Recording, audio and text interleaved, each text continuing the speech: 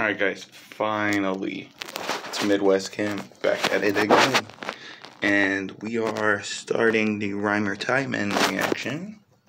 And this is my table. Been using at the, makeshift lab. And I've been moving. Things have been a little chaotic, but I'm back. Here we go. As we can tell already, it's yellow. So I might as well just shut it down and give up and just fucking roll over. So, yellow, dead. Okay, cool.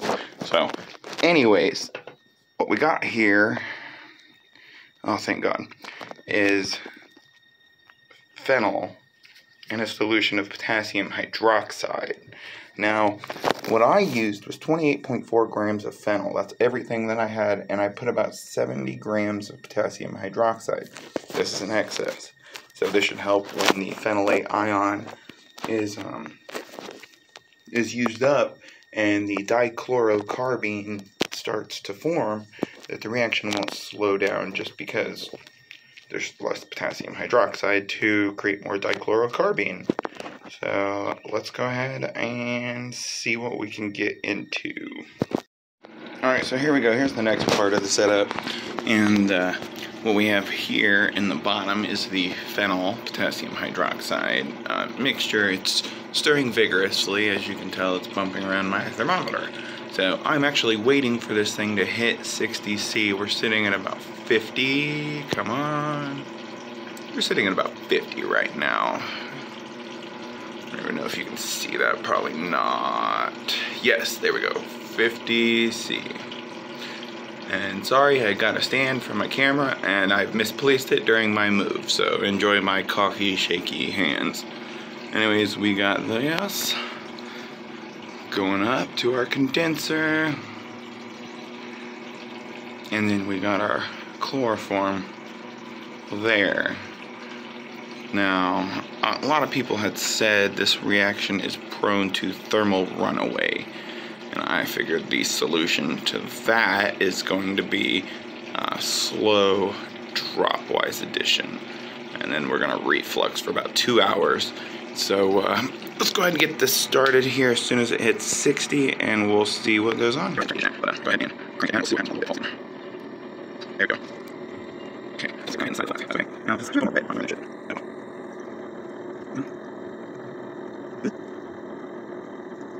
Alright, see what happens.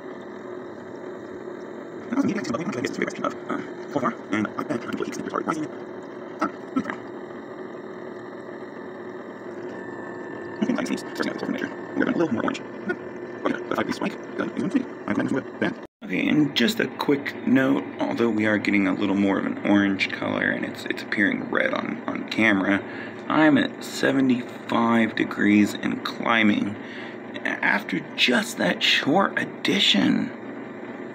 Man, that is highly exothermic.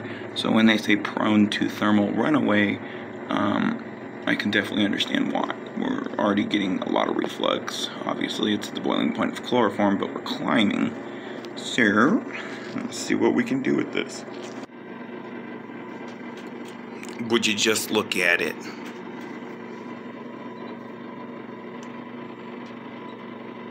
Now that's vigorous.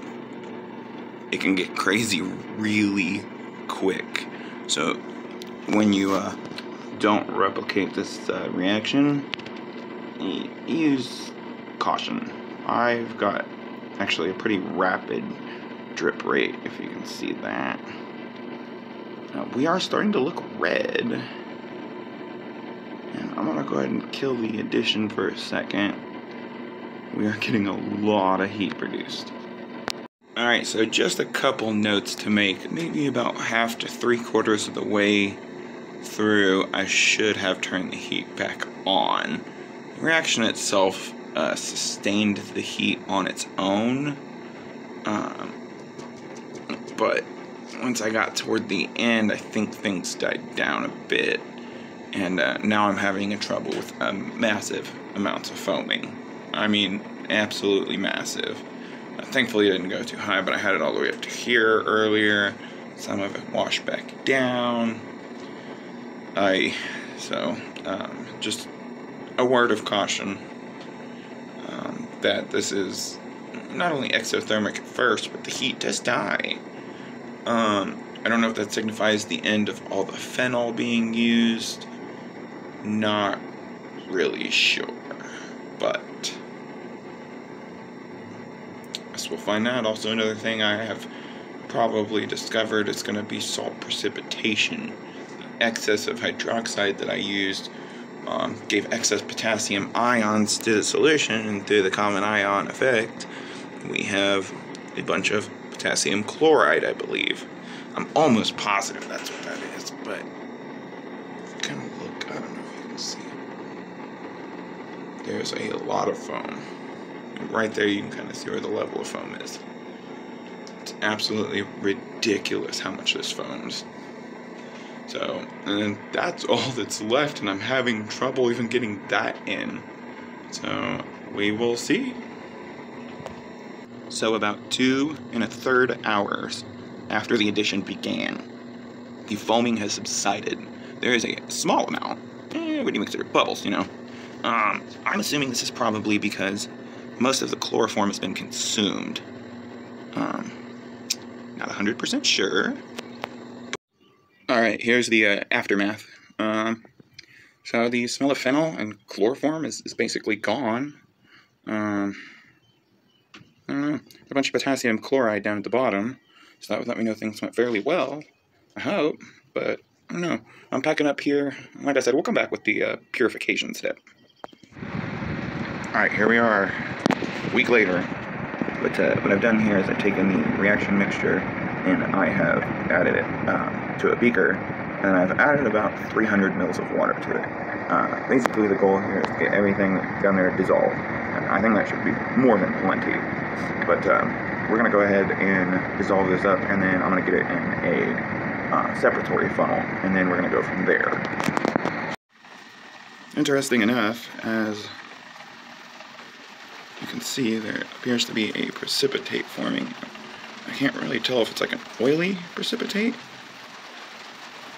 I'm not sure. Anyways, we're adjusting the pH till acidic. We don't want to get it too acidic. There's a lot of potassium chloride in solution, and that'll start putting off hydrogen chloride gas. So we just want to make sure everything's neutralized and maybe a bit acidic.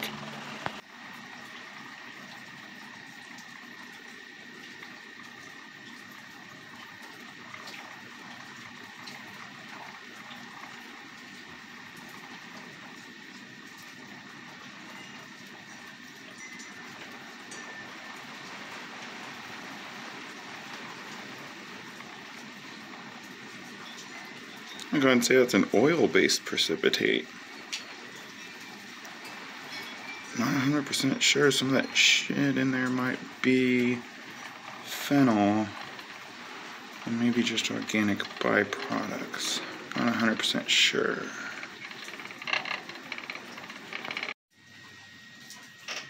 Alright, so it is a bit hard to see. The one day I have free, it's got to be cloudy, rainy, and dark. So, anywho, I don't know if you can see that. There we go. It's gotten quite clear in comparison. You can kind of see an area through there through all the crap. It's clear. There's just this obnoxious precipitate. It's brown. No idea. I'm going to say byproduct or intermediate, I don't know, but this is also why we're extracting with DCM. Hopefully that'll dissolve into the DCM, and when we do the bisulfite adduct, it'll separate.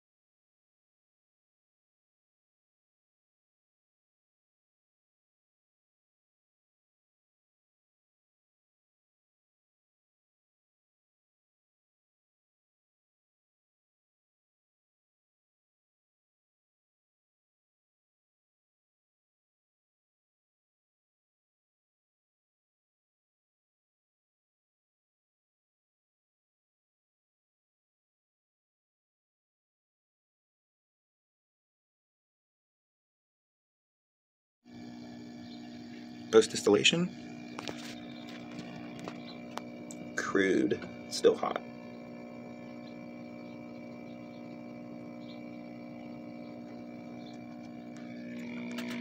We collected DCM.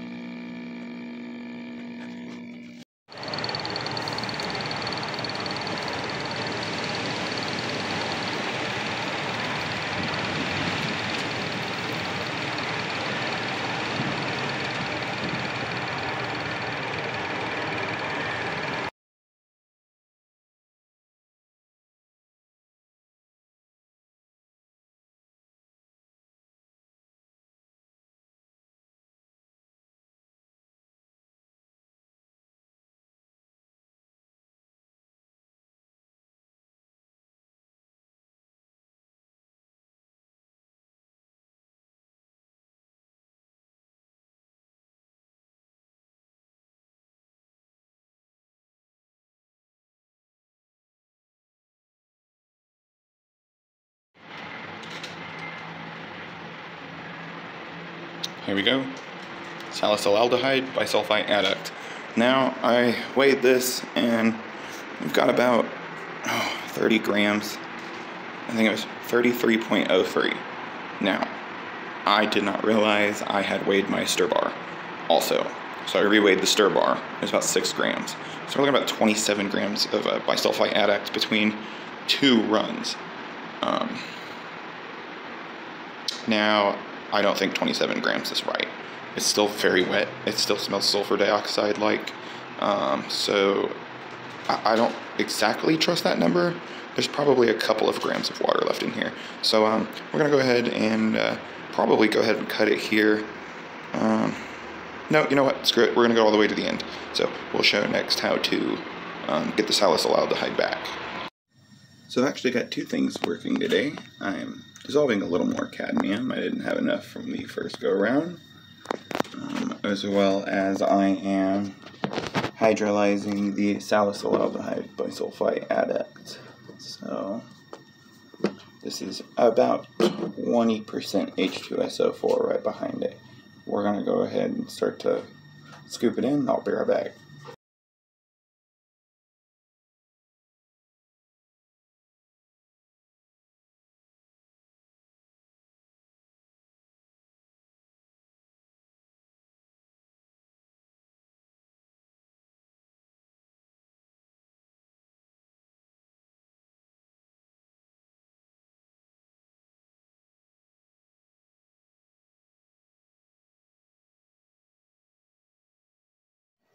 Alright, just above that white layer there is my oil layer. I had taken a secondary bit of water and I washed the original flask out. Put a new glove on. And it kind of made a little white cloudy layer at the top there. It's okay. Kind of a little swirl.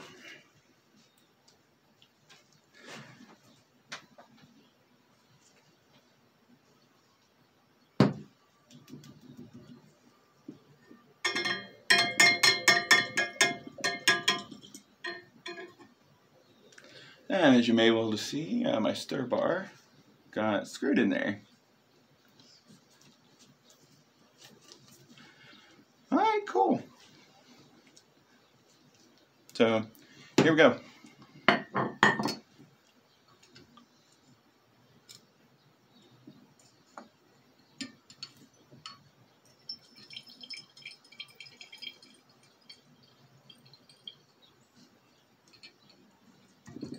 Just a tidbit off white.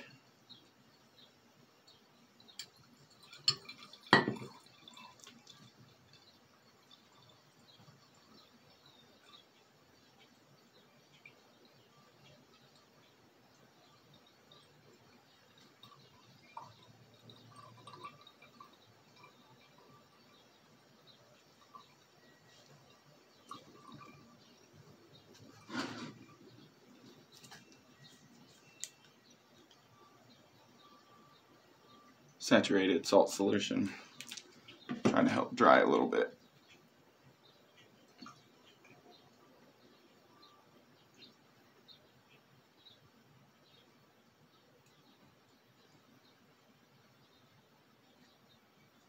Yeah, definitely a little off-colored oil there. That's okay though. It's not too bad.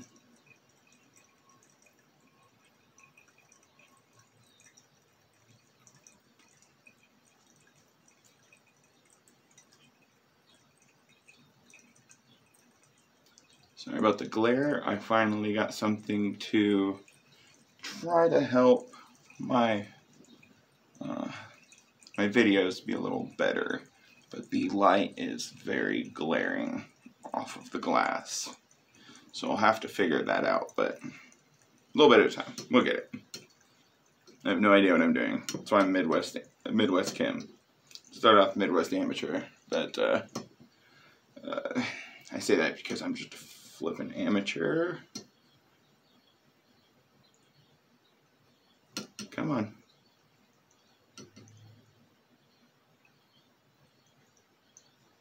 Slowing down quite a bit. Stupid stir bar.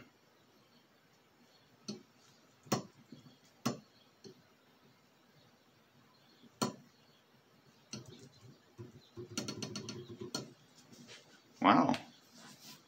A little decent little bit of oil there. Oh, hi. How you doing? Face reveal, I guess.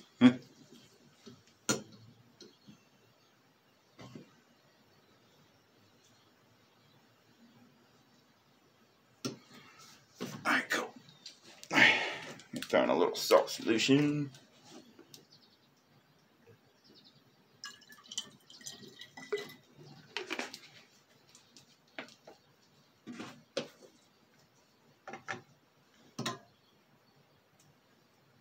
No.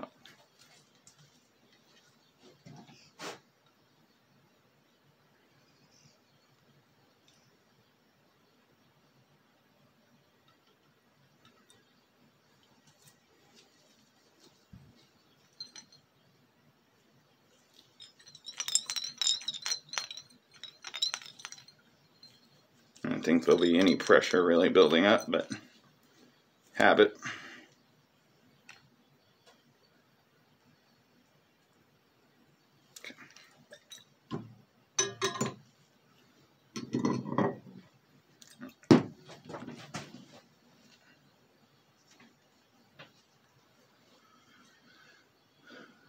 If you can see.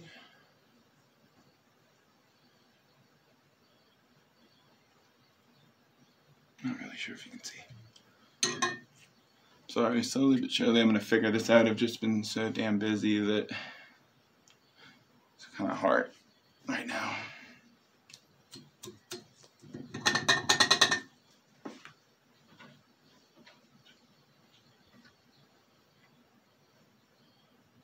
Alright, we're going to let that separate. I'll come back.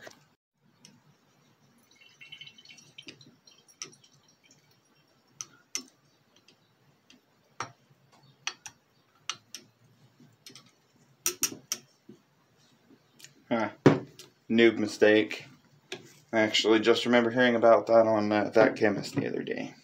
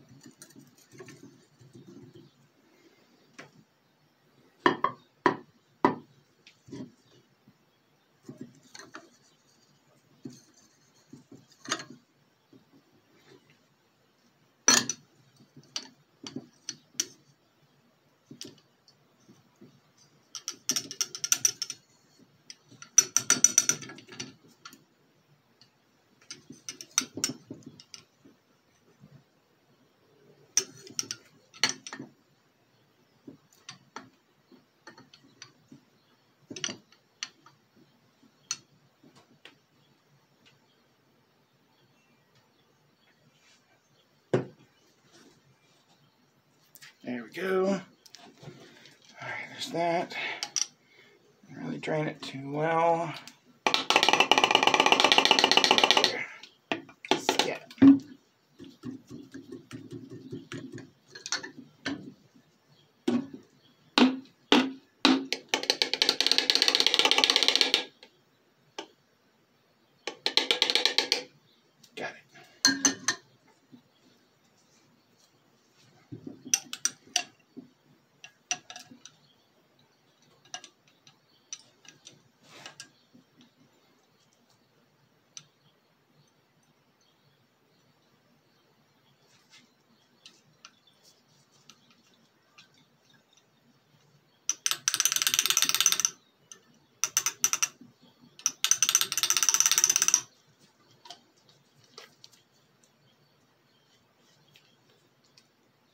they yield salicylaldehyde. I'm going to throw some molecular sieves in there and try it. Alright guys, this is it right here, salicylaldehyde. I threw it in the freezer, froze solid, great sign. Basically, I will weigh it on the next video when I go to do the reaction. But this is going to be a very sad yield. I definitely am sad, but it worked. It can't be that sad. Alright, so thanks for watching. This has been the Reimer Tiemann reaction. I'll catch you on the coumarin video, which I promise you is going to be a lot better than my videos this time. I have already prepared for this, and will be a little better. I had a lot of problems with this video, so it just, I feel like it's a little rushed, but I am preparing thoroughly for this next one. But this is a great reaction. You can use it for a lot of different things, phenols, and great, awesome reaction. Would definitely recommend it. The dichlorocarbene was really the catch for me in this, was different. I could have used formaldehyde, and that would have made 2-hydroxybenzyl alcohol, which I could have oxidized. Probably my normal route, which is DCM with manganese dioxide, and we'll oxidize the alcohol to aldehyde. Alright, anyways guys, thanks, Midwest Chem. Have a good day.